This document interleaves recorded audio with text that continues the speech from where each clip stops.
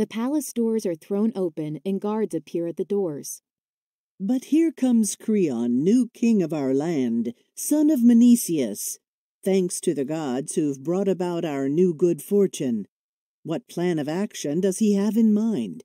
What's made him hold this special meeting, with elders summoned by a general call? Enter Creon from the palace. Men, after much tossing of our ship of state, the gods have safely set things right again. Of all the citizens, I've summoned you, because I know how well you showed respect for the eternal power of the throne, first with Laius and again with Oedipus, once he restored our city. When he died, you stood by his children, firm in loyalty. Now his sons have perished in a single day, killing each other with their own 2 hands, a double slaughter, stained with brothers' blood.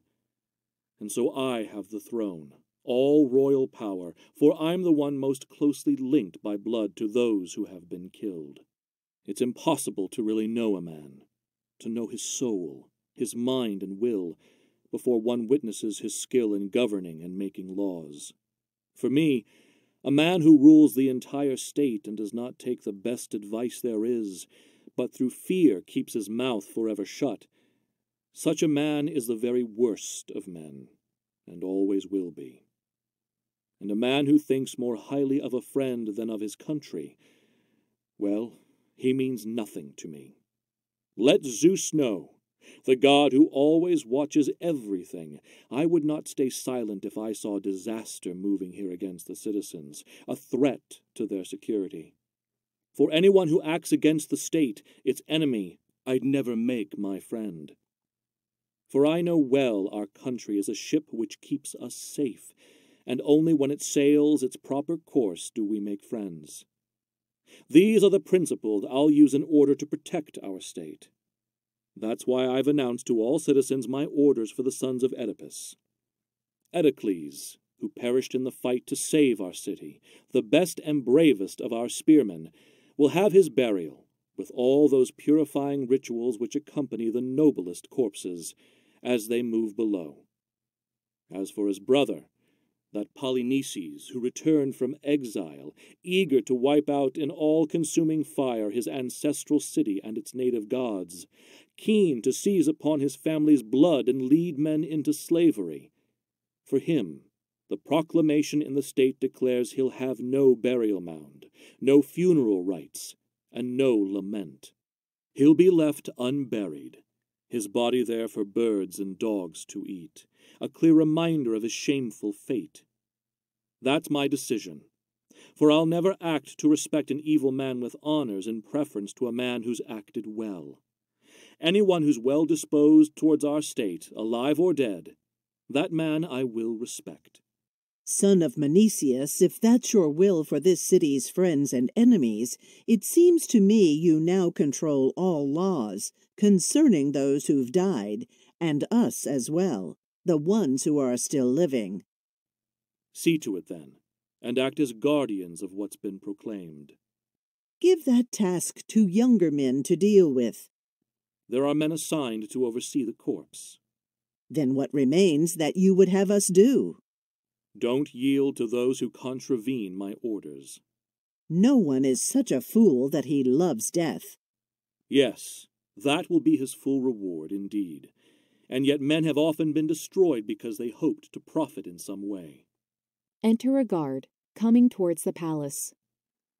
My lord, I can't say I've come out of breath by running here, making my feet move fast. Many times I stop to think things over. And then I'd turn around, retrace my steps. My mind was saying many things to me. You fool! Why go to where you know for sure your punishment awaits? And now, poor man, why are you hesitating yet again? If Creon finds this out from someone else, how will you escape being hurt? Such matters kept my mind preoccupied, and so I went slowly and reluctantly, and thus made a short road turn into a lengthy one. But then the view that I should come to you won out. If what I have to say is nothing, I'll say it nonetheless. For I've come here clinging to the hope that I'll not suffer anything that's not part of my destiny. What's happening that's made you so upset? I want to tell you first about myself. I did not do it, and I didn't see the one who did, so it would be unjust if I should come to grief. You hedge so much. Clearly you have news of something ominous. Yes, strange things that make me pause a lot. Why not say it and then go? Just leave. All right, I'll tell you. It's about the corpse. Someone has buried it and disappeared, after spreading thirsty dust onto the flesh and undertaking all appropriate rites. What are you saying? What man would dare this? I don't know. There was no sign of digging, no marks of any pickaxe or a mattock. The ground was dry and hard and very smooth, without a wheel track. Whoever did it left no trace. When the first man on day watch revealed it to us, we were all amazed. The corpse was hidden, but not in a tomb. It was lightly covered up with dirt, as if someone wanted to avert a curse. There was no trace of a wild animal, or dogs who'd come to rip the corpse apart.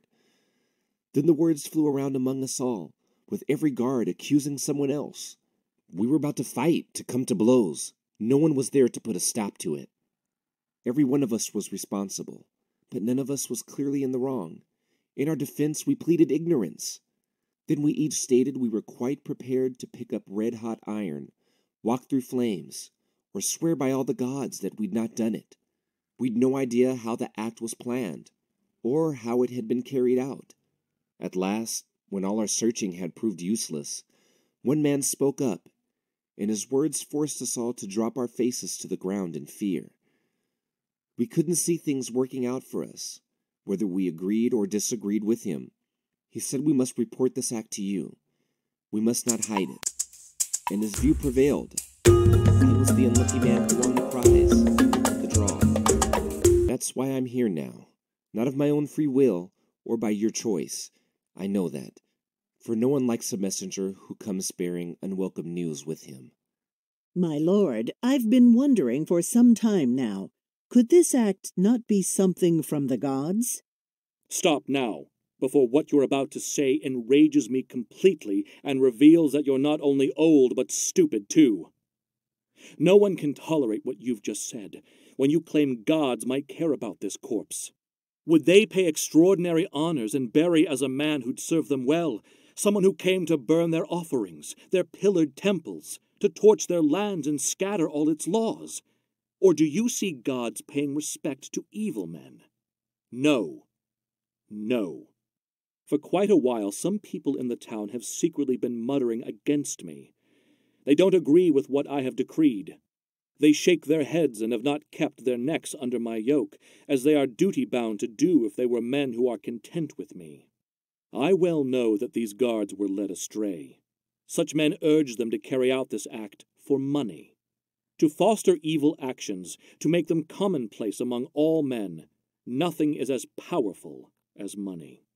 It destroys cities, driving men from home. Money trains and twists the minds in worthy men, so they then undertake disgraceful acts. Money teaches men to live as scoundrels, familiar with every profane enterprise. But those who carry out such acts for cash sooner or later see how for their crimes they pay the penalty. For if great Zeus still has my respect, then understand this. I swear to you on oath. Unless you find the one whose hands really buried him, unless you bring him here before my eyes, then death for you will never be enough. No, not before you're hung up still alive and you confess to this gross, violent act. That way you'll understand in future days, when there's a profit to be gained from theft, you'll learn that it's not good to be in love with every kind of monetary gain. You'll know more men are ruined than are saved when they earn profits from dishonest schemes. Do I have your permission to speak now, or do I just turn around and go away? But I find your voice so irritating. Don't you realize that? Where does it hurt? Is it in your ears or in your mind? Why try to question where I feel my pain? The man who did it, he upsets your mind. I offend your ears. My, it's clear to see it's natural for you to chatter on. Perhaps. But I never did this. This and more. You sold your life for silver. How strange and sad when the one who sorts this out gets it all wrong. Well, enjoy your sophisticated views, but if you don't reveal to me who did this, you'll just confirm how much your treasonous gains have made you suffer. Exit Creon back into the palace. The doors close behind him. Well, I hope he's found. That would be best. But whether caught or not, and that's something sheer chance will bring about, you won't see me coming here again. This time, against all hope and expectation, I'm still unhurt. I owe the gods great thanks. Exit the guard away from the palace. Second Ode. There are many strange and wonderful things, but nothing more strangely wonderful than man. He moves across the white-capped ocean seas, blasted by winter storms, carving his way under the surging waves engulfing him. With his teams of horses he wears down the unwearied and immortal earth, the oldest of the gods harassing her, as year by year his plows move back and forth. He snares the light-winged flocks of birds, herds of wild beasts, creatures from deep seas, trapped in the fine mesh of his hunting nets. O resourceful man, whose skill can overcome ferocious beasts roaming mountain heights. He curbs the rough-haired horses with his bit and tames the inexhaustible mountain bulls, setting their savage necks beneath his yoke.